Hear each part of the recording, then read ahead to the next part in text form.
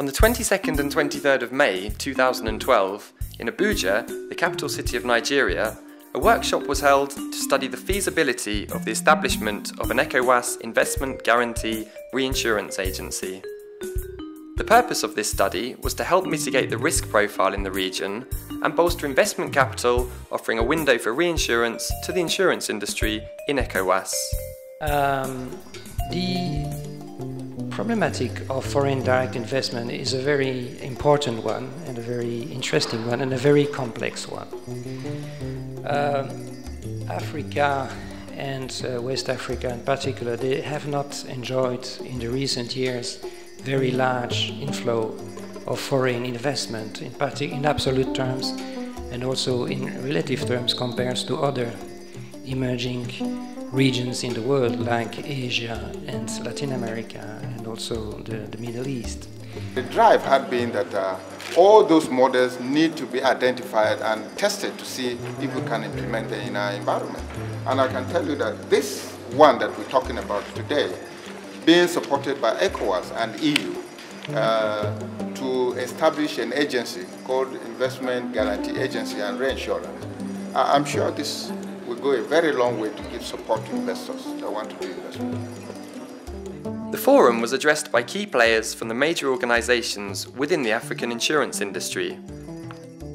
Among these were ATI, MIGA, WICA and Africa Re. The ATI was established by African member states with the World Bank technical and financial support to fill a market failure. The World Bank provided financial and technical support to allow African member states to fund their membership contributions under the Regional Trade Facilitation Project. Mr. Cyprian Sakubu presented on the ATI Insurance Company. He spoke about the importance of ATI within the insurance industry in Africa, the experience and challenges of the agency, and how ATI could be a key player in the opening of the new Ecowas agency. ATI started as a concept at the bank together with partnership of African members. Okay, but the bank funded that initial idea in '97. Okay, and you know by 2001 we were there. This is, I think Cyprian has been very clear on this point today. Is that if you want to start an agency, please realize it takes time, quite a bit of time, and money, etc. I mean, even for MIGA had 5 years of discussions, 1983 to 1988, before it started. Discussions typically focused on the challenges and difficulties of opening the new agency, and whether it would be better to open a totally new agency or create a partnership with the existing ones. First of all, there was a lot of concentration on the time factor that it takes to establish this thing. Now, is it really an issue of bureaucracy that's causing things to take so long, or are there other fundamentals that have to be done? The recommendation as I see it is for us to have one big Pan-African body. Now, isn't it better for us to have COMESA investment guarantee, Ecowas investment guarantee, SADC investment guarantee, regional-based stuff, rather than concentrating everything in one institution? This is about trade and investment. It's not just about investment. And second, when you do trade and investment, it's really important, as you mitigate risks, to have the sufficient capital behind you in order to leverage and to take on those risks, okay? A single Pan-African institution would be much easier to do that.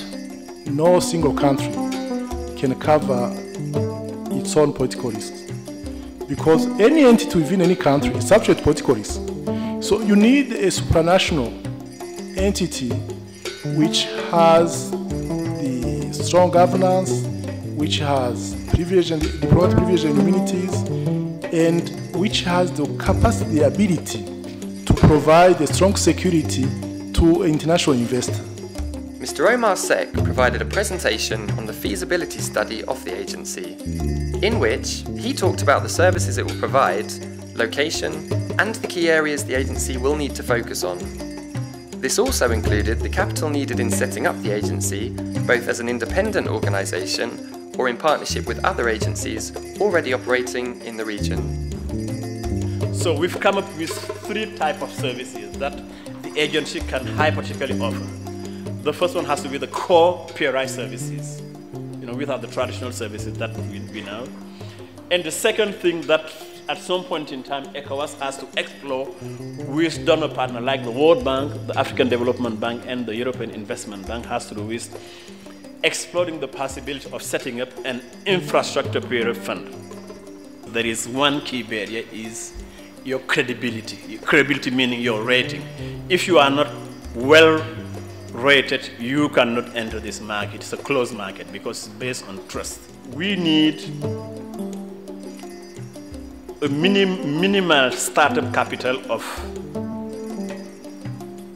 $300 million to start with. So the third option is the ATI option. There you've seen the benefit. I will not go over it again. ATI is already operational, has an African, outreach, and the partner will help enable Ecowas to save on time. It can be set up like this the next day. Now again, another critical system is the capital base. I mean, the lifeblood of an insurance company is the quality of this capital.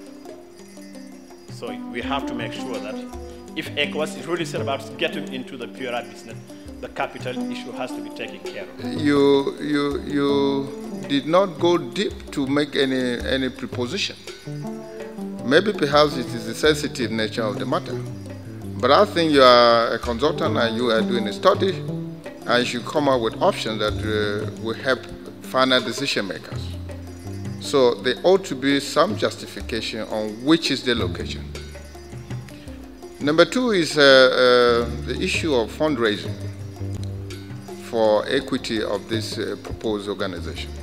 For me, there are 3 key areas that struck me quite strongly.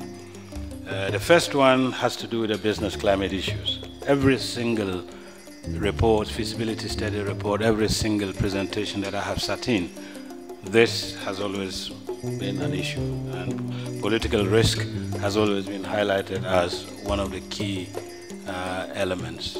Now for the location, it is indeed specified in the document. It is almost 1 page of proposal in terms of location decision making. We are not talking about commercial risks which are already assumed by general insurance companies. ATI was not formed to compete with insurance companies. ATI was established to provide a complementarity to strengthen existing insurance companies. Okay, I understand the argument on incentives, but don't forget the business. It's about generating the business. It's not about the politics. It's the business. If you're trying to have a successful, profit-driven organization, it's got to be about the business. So we need to be able to have a situation where we have an efficient, results-oriented mechanism that is easy to follow and easy to implement. I think what we should be doing after the elaborate study we've just heard is how we can bring together these institutions and find a common ground. Why start a new baby when we already have one that is up and running? Thank you. You gave us 3 options. Option 1, that's setting up something new. Option 2, going with MIGA and some others. And option 3, ATI. What my brother is saying is that put option 2 and 3 together and even expand it. That is the option you should be looking at. We will be of help to each other. We will partner each other as Pan-Africans or as regional institutions. That for me is better than depending on just one body and all of us putting our interests and our hope and aspiration on one body. Insurance is about pulling the volume together. So if we can pull the volume in one place or in 3 places, then we can write it. We couldn't do much because we didn't have enough volume. In 1973, a group of insurance practitioners from Ghana, Nigeria, the Gambia, Sierra Leone, and Liberia met in Accra Ghana to form the West African Insurance Consultative Association, with the aim of putting in place structures that will enhance and facilitate the development of the insurance industry in West Africa. In the years following the creation of WICA, and in pursuance of their established objectives, the founding fathers had the desire to establish a reinsurance organization to help mitigate the effects and the effects of the lack of reinsurance capacity and its attendant problems within West African insurance industry. We don't see ourselves as competitors. We see ourselves as collaborators. So the issue of partnering is not new to us. So I can, with the Ecowas investment guarantee thing, I can assure you reinsurance companies in the sub-region already have a mindset about partnering. So we have a problem here now. We need this agency. Is it possible also that we can think about placing a certain fund with guidelines with one group to manage in a way that it can address the problem that we have? Okay, our mission is to be the reinsurer of choice in Africa and other chosen markets through innovative and capacity building application combined with commitment to customer satisfaction and corporate profitability. It's involved in all classes of reinsurance business, including property, liability, etc. Currently, the one we are working on is index-based insurance, and so definitely political risk and credit risk is an emerging risk that our company will be interested. The feasibility study has shown that the option of creating a new institution should not be considered, but rather the initiation of a financial and technical support program for the existing regional institutions. The era of government having more money than sense is gone. I think people really have more sense than money, which means every one kobo, every $1 that is spent, somebody wants to ask, where is the value in it? I'm aware of the options given regarding political risk and that there should be collaborative mechanism to build our regional capacity to make Ecowas companies strong enough to write huge political risk cover for FDIs. Fine, he has been very clear. Governments now don't just give money away like that. But then at the same time, what facilitation processes can governments, put in place so that we can easily achieve the results that we are looking for? The government resources is becoming thinner and thinner, and the responsibility is enlarging. So we must learn to look away from government investing. They don't have the money. The resources isn't there. The kind of money the government, any government in West Africa will want to spend is money that will touch the lives of ordinary people now. Provision of housing, cheap housing, provision of infrastructure, amenities and the rest. Hospitals, our schools are in tatters and the rest. These are the kind of investment that will enable a government to win elections. Then, very briefly, I will highlight some main ideas which can be taken as a conclusion. It's quite clear that nobody wants to, let's say, create a new animal. There was a fear when we talked about creating new agencies. That was the words which were used. Well, it's quite clear that nobody at this point wants that, and there's a strong preference to using existing organization, existing entities. In the political risk insurance, it's quite clear that ATI, African Trade Insurance, will have to play a very important role. And as just mentioned, this has been discussed before and during the lunch break, and the conclusions of those discussions will be improved upon and built upon so as to be incorporated into our final report. Next idea, which was highlighted this afternoon and which I found quite of very great significance, was the penetration rate. Another important point would be ethical insurance. ethical insurance, which is very important in order to increase the penetration rate and in turn the capitalization rate.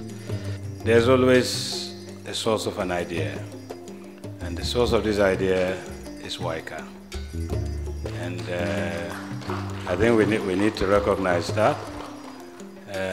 For us as Ecowas Commission, we like to pick the ideas from the practitioners and raise the idea to the multilateral platform, nurture it to a stage where it is ready to take off, and hand it over to where it rightly belongs, which is the private sector. That's the only vehicle for sustainability.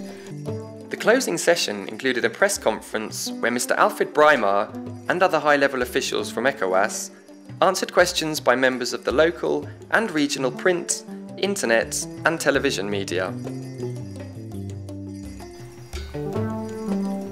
Now, the process started with an engagement with EU, BISCLIM, leading to the appointment of a consultant led by Mr. Umar Sheikh to drive this whole process. And we needed to just ask and answer one question and confirm our already existing belief that having this agency will be useful.